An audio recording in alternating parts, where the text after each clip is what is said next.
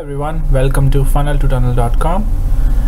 So today we are into our fifth video in the series of 9 videos where we are discussing about the cargo planning and deadweight calculation and loading sequences and pre-stow plans on board bulk carriers. So like I said, this is the video number 5. So in case you have not followed the previous videos, you can always go back in the playlist and check those videos out so as to have a better understanding and clarity about the topic we are discussing. We are discussing the problem whereby the ship was to load at the port of Aqaba and has to discharge at a port of Gangavaram in Vizag. The cargo is rock phosphate, and we have determined the cargo to be loaded and that problem to be 69,884 by means of deadweight calculation. Just in case if you have not seen that video, I would advise you to just go to the link I have provided in the description below. Click the link and you will be taken to that video. So we are using OEC Loadmaster program, which is the onboard Loadicator program, and apologies for bad audio quality. We are recording this on ship and we don't have proper equipments over here. Since this is example number 2, I have put the title as example number 2, condition at Gangavaram. So if you remember, I have taken a screenshot of that problem whereby we have come to the conclusion that 69,884 tons of cargo can be loaded because the limiting point in the voyage was coming at the discharge port Gangavaram, which is 13 meters, if you can see on your screen. Also, we had a transition from tropical zone to summer zone, and also the departure displacement at Aqaba, where we calculated the draft to be 13.04. So if you go back and watch that video, you will come to know that there were primarily 3 stages in the voyage whereby the draft limitation was coming up at Gangavaram, and on the basis of that draft restriction we have calculated the cargo to be at 69,884 tons. The cargo was rock phosphate. So let us quickly go to the Loadicator and check, can we carry 69,884 tons of cargo, and if yes, then how we shall be distributing it among the 7 cargo holds on board, as well as the draft requirements.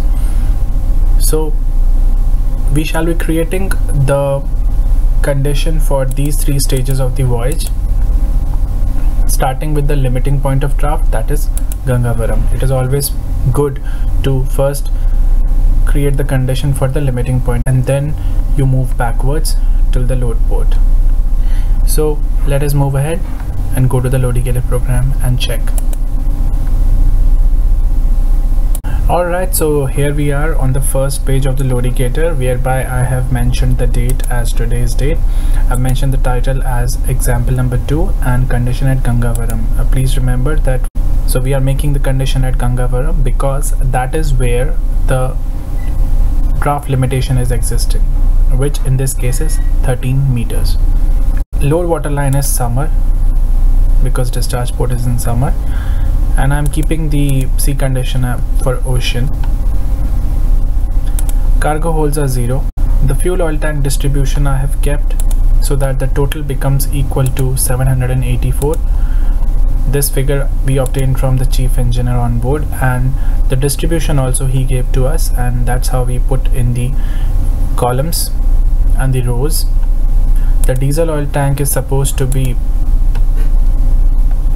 239. So 198 tons got accommodated in number 1 and number 2, whereby the balance got accommodated in number 5 FODO tank, which is a tank for holding the diesel oil. The fresh water we have kept as 230, which is as per the deadweight calculation we carried out.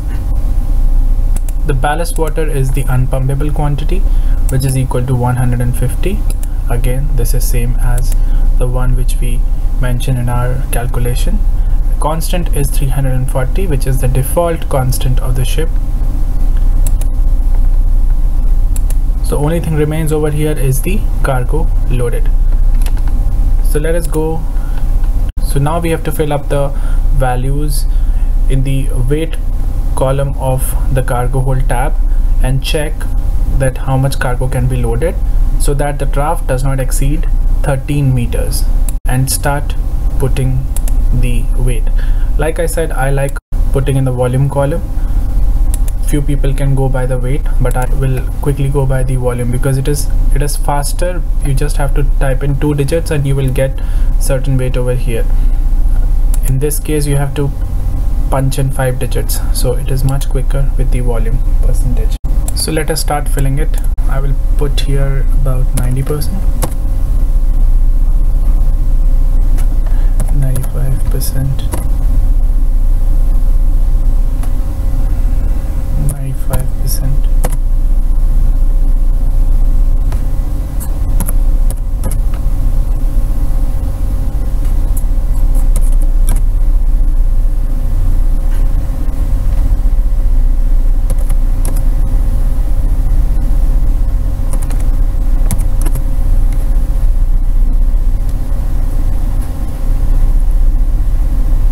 Alright, we have put in some values of the volume percentage over here, and we have got a certain quantity of cargo in the total column, that is 67,009 tons.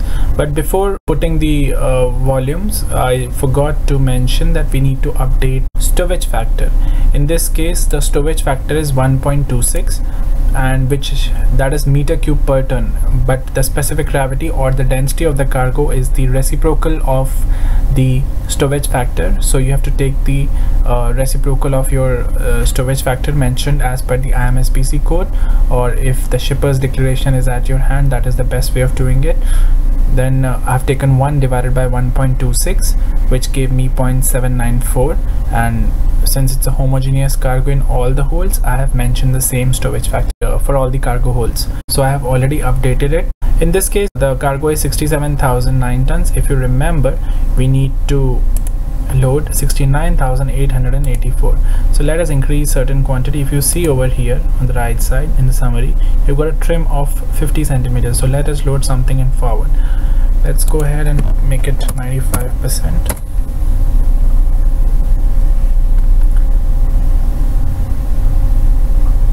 Okay, let's make it 98%. So you've got a trim of negative, which is the vessel is down by head, but you still have certain quantities remaining to load, which is about 2,000 tons. So let us load more. Let us make this 85%. Okay, now we have got about 1,000 tons of cargo to be loaded. Let us put 12,000 here and 12,000 here. Okay, so we have got 69,835. We need to put 884. So the difference is 69,884 minus 69,835 is 49 tons. Let's put it in the center cargo hold, that is number 4. It's 49 plus 5218.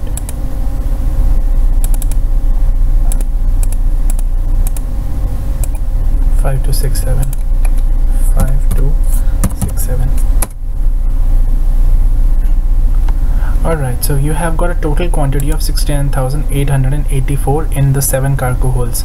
If you look at the corresponding draft, that is 13 meters. So your deadweight calculation is absolutely correct in this case. The only thing which is required is to stow the cargo in a better way, check the longitudinal strength, check the limits of hog and sag, which is mentioned on your right side. Also check that because it's discharge port, so your arrival draft should be as close to as even keel. So let us prepare the stowage plan accordingly. So now let us quickly adjust these figures and reduce this trim to almost even keel, and then we should be arriving at what we desire. Alright, so after doing certain permutation and combination and rounding off the cargo figures in all the cargo holes except for cargo hole number 4, we arrived at certain stowage quantities in all the cargo holes, and the total became 69,884. If you check on the right side bottom, your fore, mid and aft draft becomes 13 meters.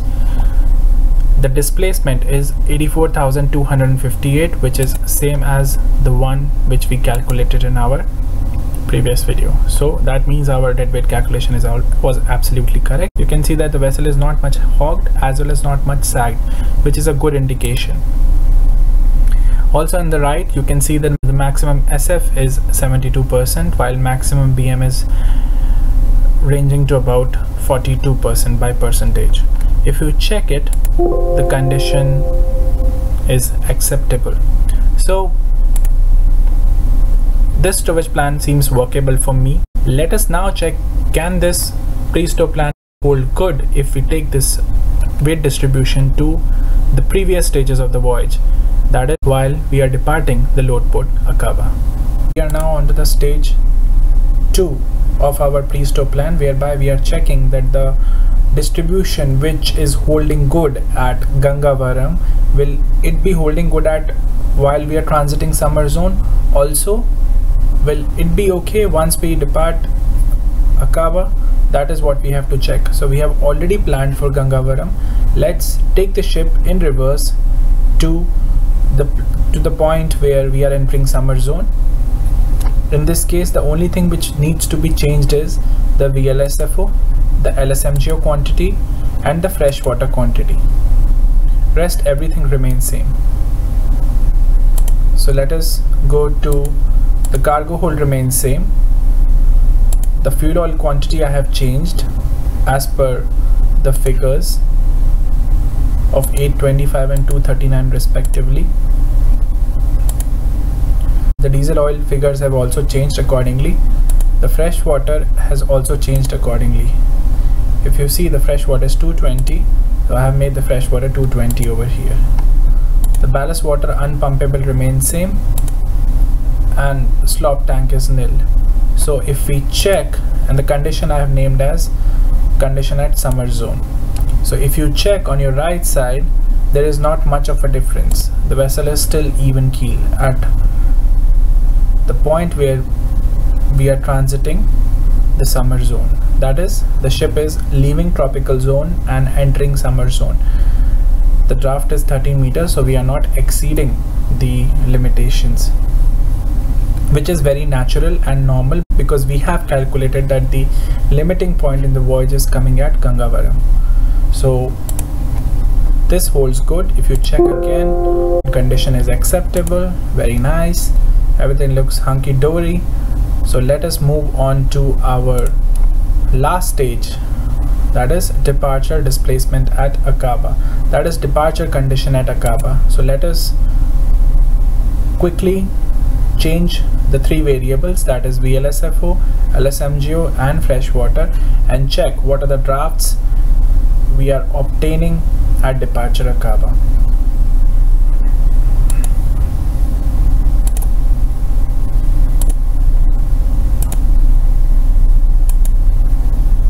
Alright, I have made a new condition by the name of example 2, condition at Aqaba, whereby the cargo hold figure remains same as it was in the last 2 stages of the voyage. The fuel oil tank has changed and so is the diesel oil tank. The fuel oil tank figure and diesel oil tank corresponds to the figure of 1097 and LSMGO 241, which is obviously a variable throughout the voyage if you see, because the ship consumes fuel, so which is very natural. I have already amended the quantity and given the distribution as told to me by the chief engineer. The same is with the diesel. Like I said, the fresh water has changed to 150 because 150 is our departure ROB of the fresh water, which we have taken from for our deadweight calculation. Let us go to ballast water, which is again 150 tons unpumpable, but we have kept some slop tank, because the ship will be at port and we shall be retaining certain quantity of the slop sewage into our holding tanks, that is 30 tons, which was also mentioned in our deadweight calculation. It is always good to take certain quantities over here, because in most of the ports you're not supposed to throw out slop and sewage. That is grey water tank, that is the grey water and the sewage water. It's not supposed to be thrown out. Few ports have this regulation, so it is always prudent if you take this quantity into account. Alright, moving on. Just check the cargo holds, looks fine. The figure is 69,884, which is our loadable quantity. If we check the corresponding draft, that is equal to 13.04. Forward draft is 13.01 and the aft draft is 13.06. We have got a trim of about 0.06 meters, that is about 6 centimeters, and the hawk sag looks perfectly fine to me. Maximum SF and BM is coming about 72 and 42, which is the ocean condition. If you change it to the input condition, you will be getting about 54 and 22%, which is very reasonable. The hawk sag is also reduced in this condition, so this seems workable to me. It looks a good pre-stow plan to me, so you know in which all holds how much quantities you have to distribute in order to arrive at a draft of 13 meters at the port of Gangavaram, which is the limiting point in the voyage. I will just do a quick check. The current condition is acceptable. So for the load port, this is what the cargo distribution quantity you should be giving.